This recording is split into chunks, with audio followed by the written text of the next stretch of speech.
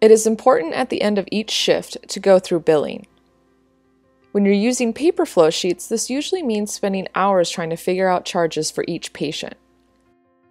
With SmartFlow, it's as simple as the click of a button. First, you must make sure the billing tab is turned on for any of the treatments you wish to charge for. Remember, the billing tab can be turned on when you're in the editing mode. Let's pretend we want to add to the billing form each time we take a temperature. Simply select temperature and turn the billing tab to yes.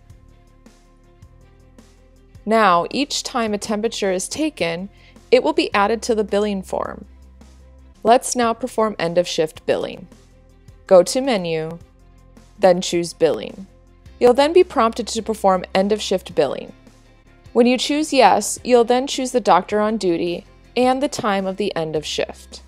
Now all of your charges are listed for the patient and shift. It includes the number of times given and the total volume.